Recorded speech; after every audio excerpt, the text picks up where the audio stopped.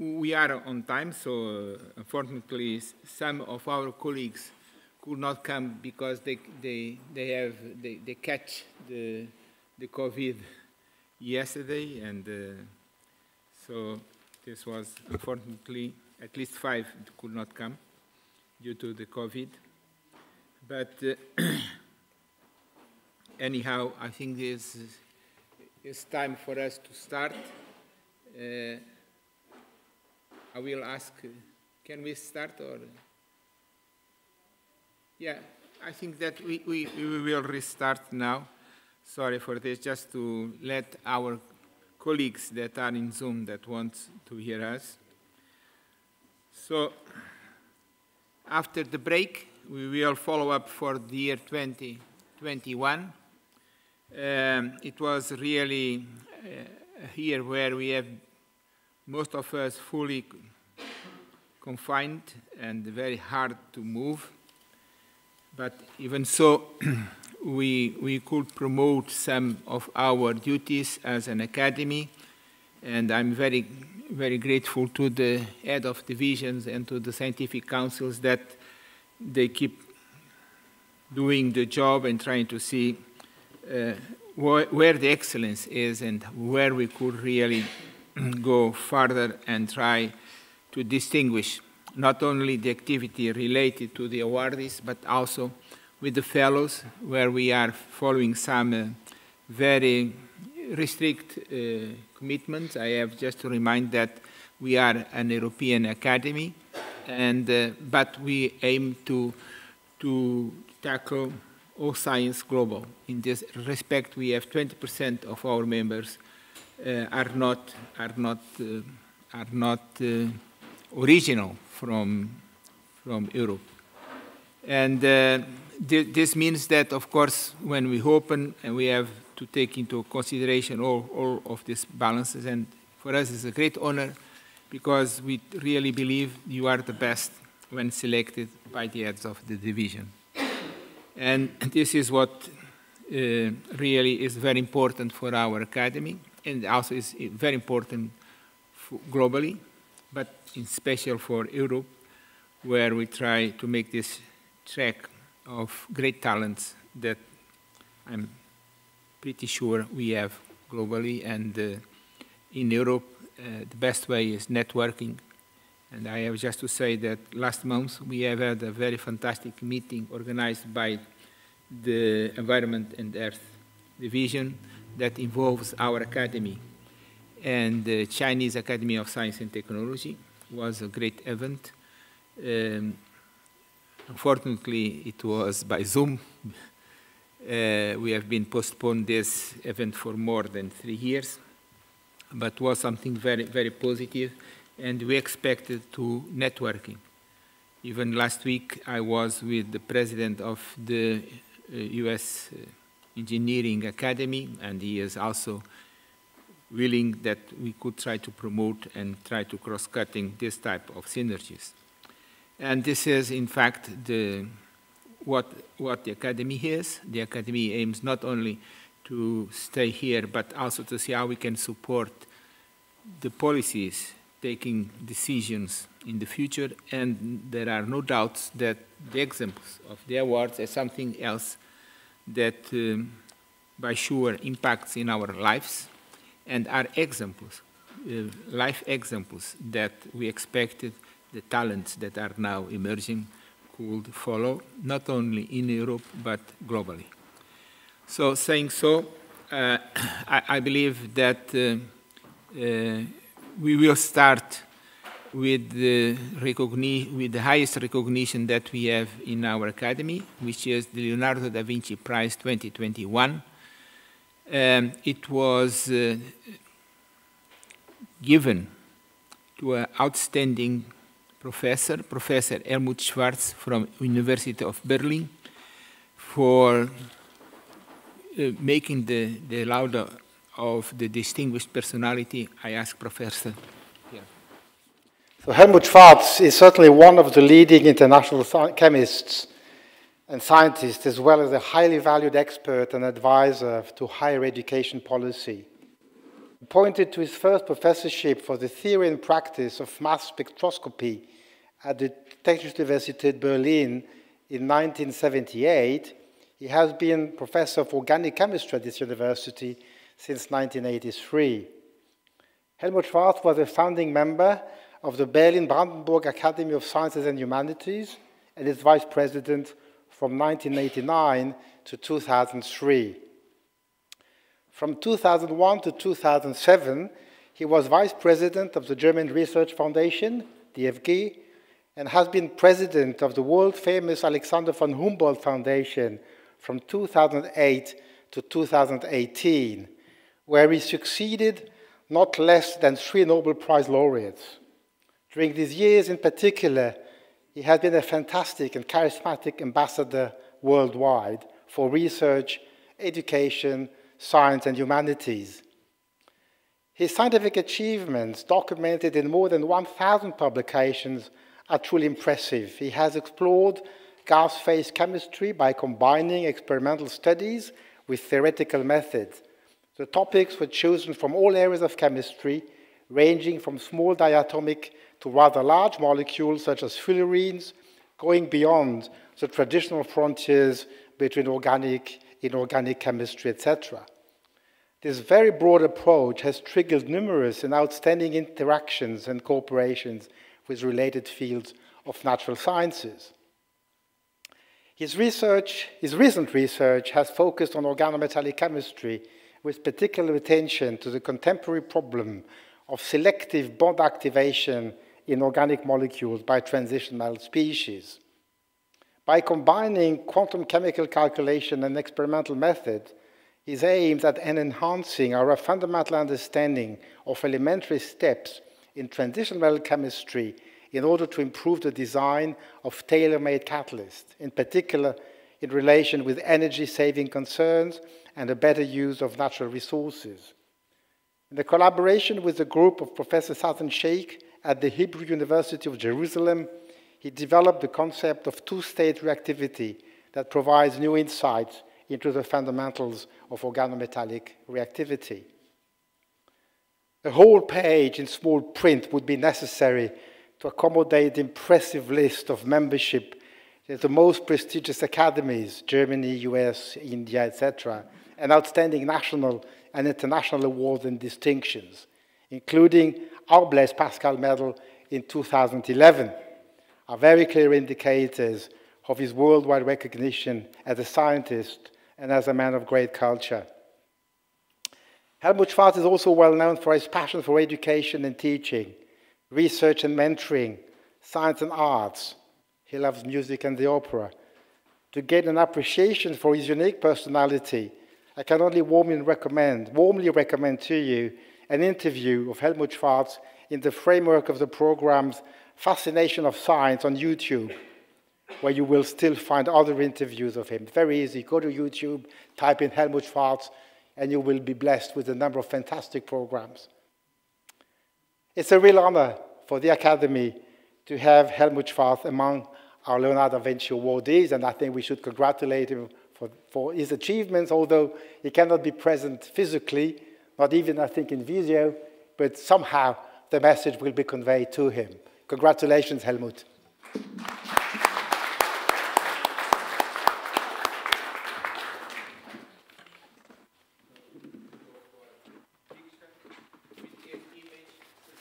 Picture.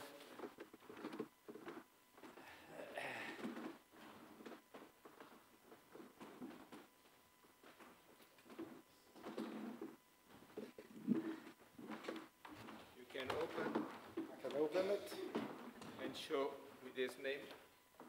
Wow.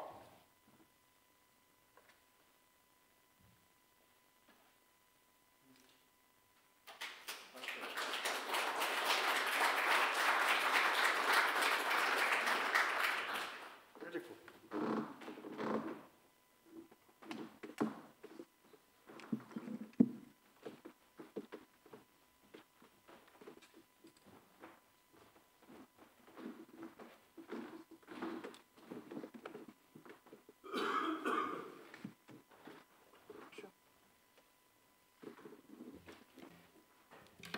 Okay. Now we will continue with the Blaise Pascal medals, but attributed in 2021. And the first one will be the Blaise Pascal Medal in Mathematics, attributed to Professor Maria Esteban from CNRS France. And the presentation will be given by Professor José Carrillo, the head of the Mathematics Division.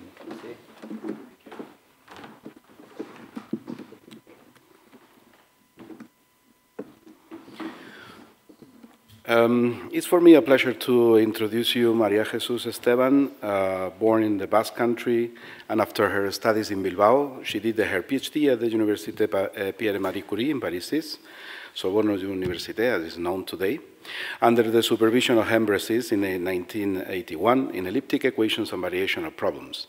After her PhD, she started at CNRS, where she has been part since then, first at Paris 6 and then at CEREMAD, Centre de Recherche en Mathématiques de la Décision, Université Paris-Dauphine. Professor Esteban has always been working in the area of variational problems and partial differential equations related to mathematical physics. She contributed to deep results in relativistic quantum mechanics and related problems to the Dirac operator together with Professor Éric Serret. She also developed the theory of fluid-solid interaction with Professor Benoît Desjardins. More recently, her works in collaboration with Professor Jean Dolbeau and Professor Michael Loss are a hallmark of mathematical analysis on the differential inequalities with optimal constants and symmetry-breaking questions, in particular related to the classical Caffarelli-Kohn-Nirenberg problem. But not only Professor Esteban's scientific achievements are impressive, but also her commitment to mathematics as a whole. Professor Esteban has served in the last 20 years as president of the SMAI, Société de Mathématiques Appliquées Industrielles, chair of the Applied Mathematics Committee of the European Math Society, one of the driving forces of the project Forward Look, Mathematics and Industry, funded by the European Science Foundation, to finally serve as president of the ICIAM, the International Council for Industrial and Applied Mathematics, the most distinguished applied mathematical group of learned societies worldwide. She has been part of the committees awarding the Abel Prize, the Mathematical Nobel Prize, as you know, EMS prizes, and the panel for advanced grants in mathematics of the European Research Council. Her advocacy for the use and transfer of knowledge from mathematics towards industry and the increase of women research careers in mathematics has also always been one of her constant goals through her serving duties. She was honored as the Chevalier de l'Ordre National du Mérite in 2012 by the French President, Sciam Fellow, Society for Industrial and Applied Mathematics Fellow in 2016, the Jacques-Louis Lyon Prize of the French Academy of Sciences in 2019, Sciam Prize for Distinguished Service for the Profession in 2019, among many others. And moreover, she has been plenary speaker at the International Congress of Mathematical Physics and sectional speaker in the ICM in 2018. Congratulations, María Jesús.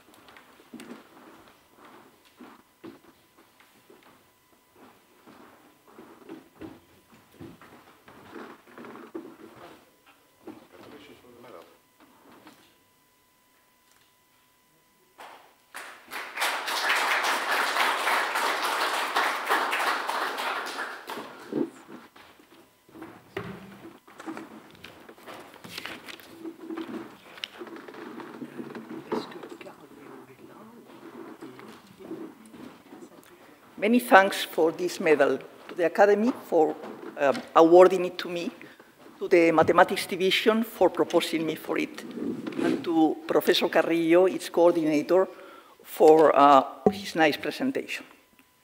This medal is, of course, a great honor for me, but also gives me pleasure because I believe that I wasn't proposed to it only because of my research accomplishments, of which I am proud, of course, but also because of my significant involvement in the promotion of mathematics among major sectors of our society, economic and political circles, and the general public.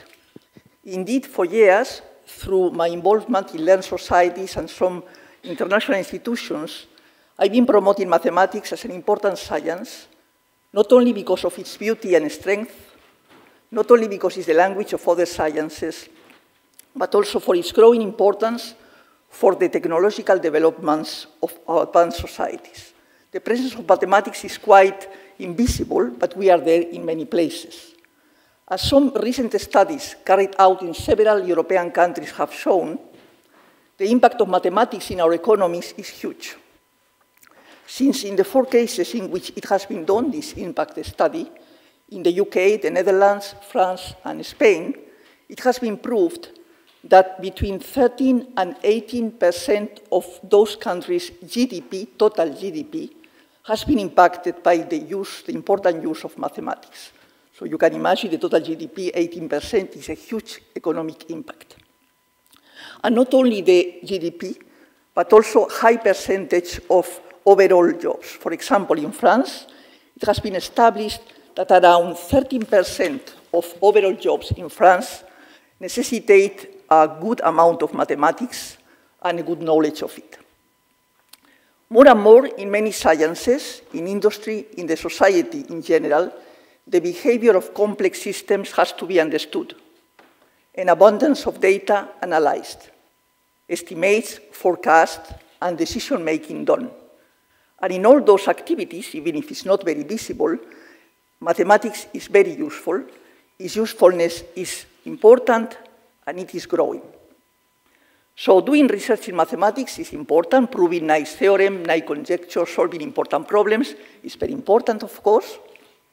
Training young students in mathematics is also important for science and for the society in general, but also collaborating with other sciences and the technological and industrial sectors is also very important, and I think that it should be valued as a significant part of what science in general and mathematics in particular is doing for all of us. Thank you very much.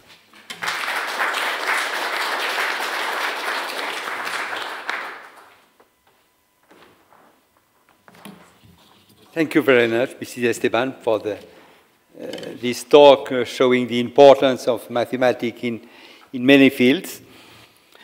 So now the next Blaise Pascal medal has been attributed in physics to Professor Carl Leo from University of Dresden. Unfortunately, Professor Leo cannot be here with us, but there is a video. And it will be Professor Lecoq, yes, who will present the candidate, the laureate. So thank you, Alain, and thank you, Carl. I hope you are with us. So Professor Carl Leo is an internationally recognized researcher in condensed matter physics at the Technical University of Dresden in Germany. His pioneering work on coherent electronics dynamic in solids, such as quantum bits and Bloch oscillation in semiconductor superlattices, has led to significant advances in the domain of organic light-emitting diodes, so what is called OLED for people who are a little bit in the field, organic solar cells, and transistors. His paper, 2009 Nature paper on highly efficient white OLEDs has been cited more than 3,000 times. I wish all my paper would be cited this number of times, but okay, fine. Professor Carl Leo has made significant contribution to worldwide semiconductor physics, and his achievements have been recognized with many awards, including the most prestigious research awards in Germany, the Leibniz Prize, and the Future Prize of the German President.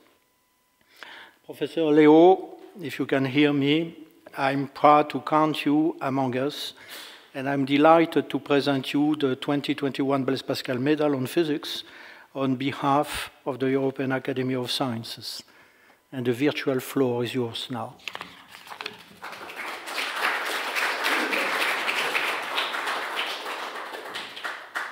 Dear President Professor Martins, dear Rodrigo, dear Professor Lecoq, dear Paul, It is a great pleasure to receive this medal today, and I'm very sorry that I cannot personally participate in the meeting in Brussels, and I'm bound by other obligations. It is a very great honor to be named as the carrier of this medal with the name of Blaise Pascal, which means the European approach to science, the universal approach, which is even more important in these difficult times when we see that some old conflicts have been heated up again. It is most important to stress that science is a topic which will bring humankind together. Science will pave a way for a better future, and it should not be misused for political issues. For me personally, it's also a great honor, but I should stress that this is also an honor for my group, because the work we've done over the years together was always in a group, and science is by itself a collaborative issue today, and that is one of the points which make it such a nice thing to do. Once more, thank you to everybody. I greet you to Brussels. I hope you have a nice day today, and I hope to see you soon again in person. Thank you. Bye-bye.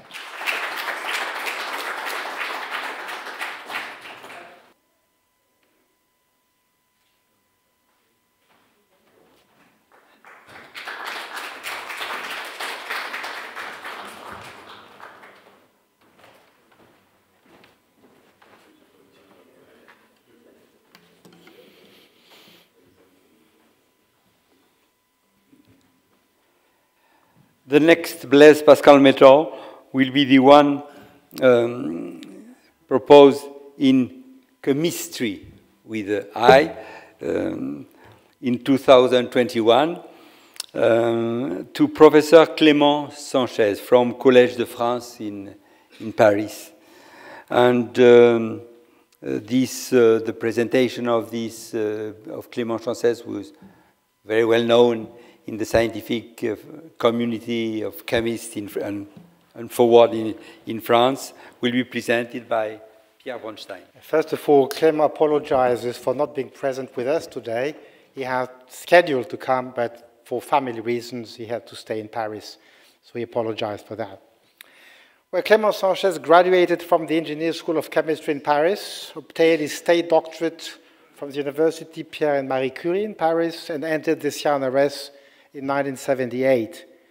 He rose through the ranks to become Research Director Exceptional Class and was appointed in 2011 professor at the highly prestigious Collège de France in Paris, holding the chair entitled Chemistry of Hybrid Materials.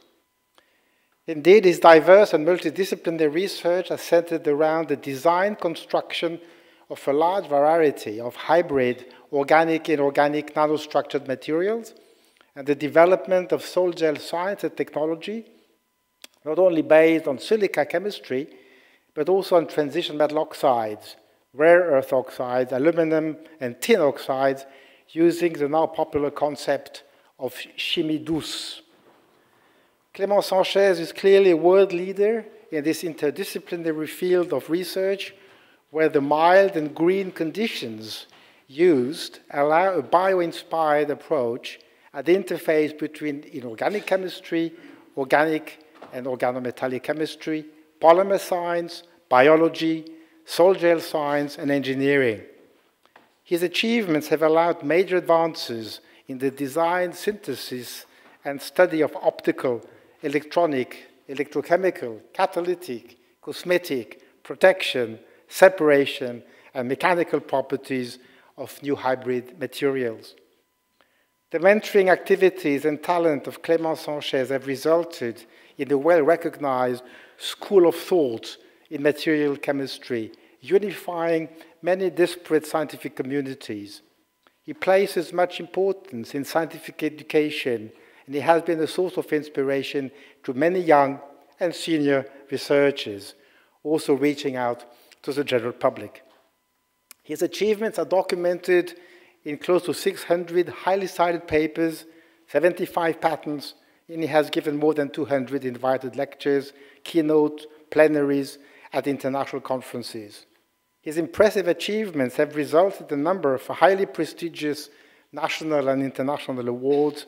No time to list them all. I will just mention that he became member of the European Academy of Sciences in 2010 and of the French Academy of Sciences in 2011. Dear Clément, the chemistry division of this academy is delighted to present you with the Blaise Pascal Medal 2021 with our warmest congratulations.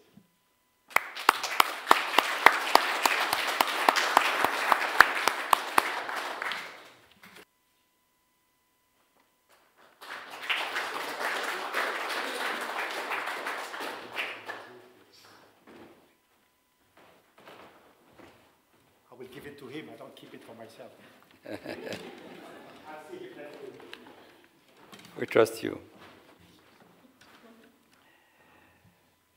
Okay, now moving to the Blaise Pascal Medal in Engineering, which has been attributed to Professor Isaac Elishakov from Florida Atlantic University.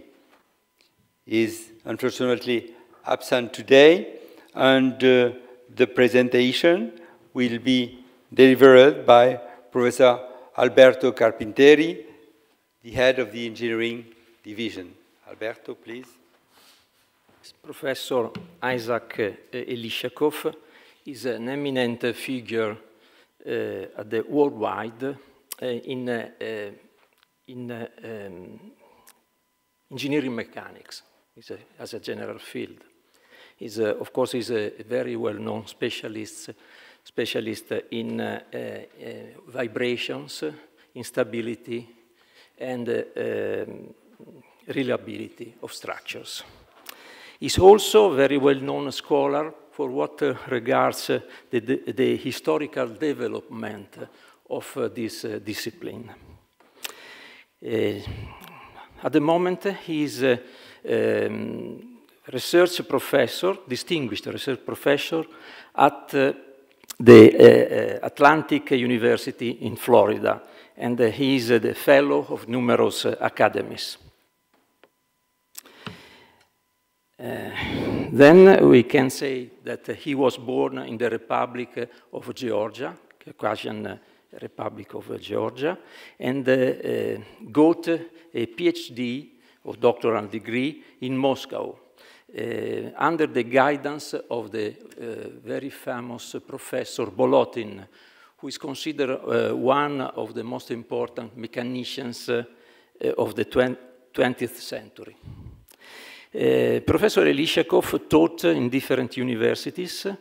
He began from his country, Georgia, and then he was in Israel, and then was visiting professor many universities in the world: Italy, Netherlands, then also China, Japan, United States, and the United Kingdom. Numerous are his contributions, as I already said. Many of them are seminal, considered seminal, and pioneering. He published this contribution through numerous papers, outstanding papers, but also in particular by his more than 25 books, published, all of them published by very well-known international publisher. Then we can say that he was editor of numerous and important journals in his field, and was organizer of important conferences, primary conferences, and also lecturer on particular and significant, very significant occasions. Last but not least, I know that he is very interested to this point. Pascal himself and Fermat founded the theory of probability through their famous correspondences. And on the other hand, Professor Elishakov was in some way a continuator of them, because he founded together with other authors, of course, but he was maybe one of the most important and very famous, founded the probabilistic analysis in engineering, decades ago. And also stochastic mechanics is very well known in this particular field, and also for the so-called convex analysis of uncertainty, which is a specific name of a theory, very well-known theory. Thank you very much for your attention.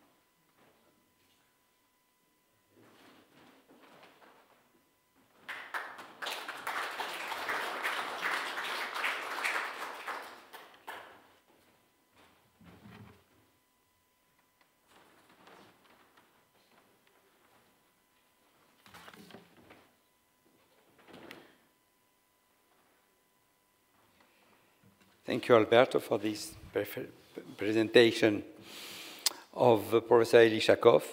And now we will present the Blaise Pascal Medal in Material Science, which has been delivered to Professor Andrea Ferrari from University of Cambridge. And the presentation of the laureate will be given by Professor Steven De Vita. Yes, please. Professor Andrea Ferrari earned a PhD in electrical engineering from Cambridge University after a laurea in nuclear engineering from Politecnico di Milano in Italy. He is professor of nanotechnology and professional fellow of Pembroke College at Cambridge. He is a fellow of the American Physical Society, fellow of the Materials Research Society, fellow of the Institute of Physics, and fellow of the Optical Society. Professor Ferrari is, without doubt, an internationally renowned and visionary scientist with an outstanding track record and direct involvement in multidisciplinary activities. Over his career, he has gained all the most competitive and prestigious research fellowships in UK and EU, such as the Marie Curie Fellowship, the Royal Society University Research Fellowship, and several ERC grants, including the first and largest ERC Synergy Grant. In addition, he has been recipient of numerous awards, such as the Royal Society Brian Mercer Award for Innovation, the Royal Society Wolfson Research Merit Award, the Marie Curie Excellence Award, and Philip Leverhulme Prize in the EU-40 Materials Prize. Professor Ferrari has given a massive service to the community by developing the graphene flagship from the very beginning. He has experience in leading a world-leading research institution such as the Cambridge Graphene Center, which he founded. As director of the Cambridge Graphene Center, his role is also to attract top scientists, recruit and support the professional development of staff members, overseeing advanced educational programs for doctoral candidates and postdocs. The EPSRC Center for Doctoral Training in Graphene Technology, also founded and directed by Andrea Ferrari, is a clear example of this. He has also experience in leading one of the largest research excellence awards in history, the Graphene Flagship. He was a chair of the executive board, work package leader, and now serves as chair of the management panel and science and technology officer.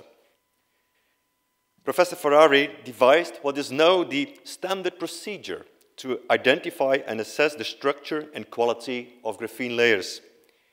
He identified and explained the Raman spectrum of graphene.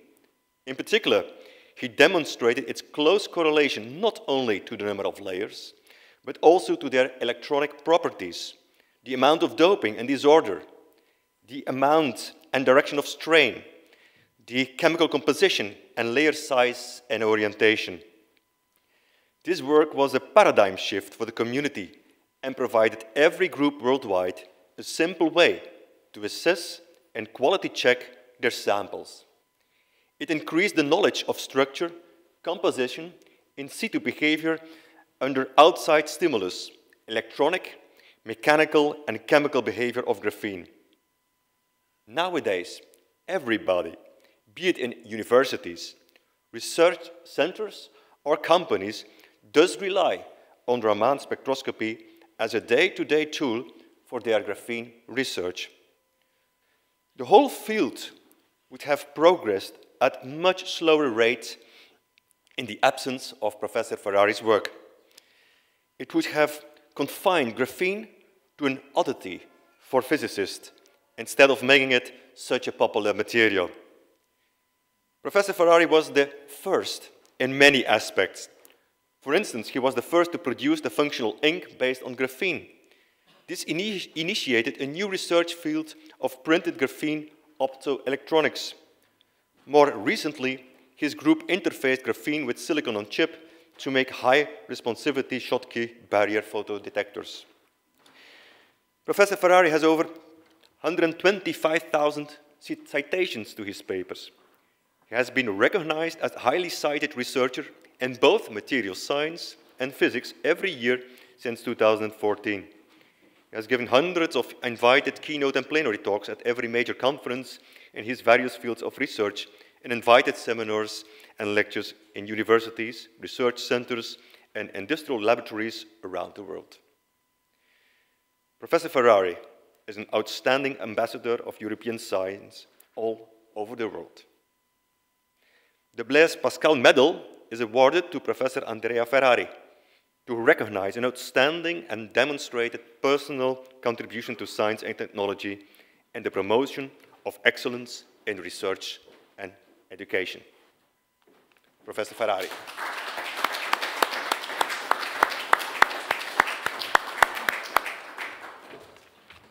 Sorry, I will take this opportunity just to say it's my second time that I'm awarded Andrea. I award him with the under 40, it's not minus, under 40 prize of the European, because he was a talent at this moment, that was an emerging talent, and now he is really a great talent, and for me it's a great pleasure, by the second time to stay here close to you, Andrea. Okay, thank you. Thanks a lot for the very long presentation and for this award that I am very honored to receive. I actually made a point of being here today because we're in Brussels, we're in Europe, and I'm not. And of course, one of the biggest challenges we have in the UK is make sure that this absurd decision that was taken about leaving the European Union does not badly reflect on science. I'm fighting every day, but I have to say I'm fighting also with the European colleagues. They have this impression that if you're in the EU, you cannot be in European grants. That's not the case. And I want to stress that until 31st of December of this year, all the grants applied by the UK will be considered as if it was France, any other European country.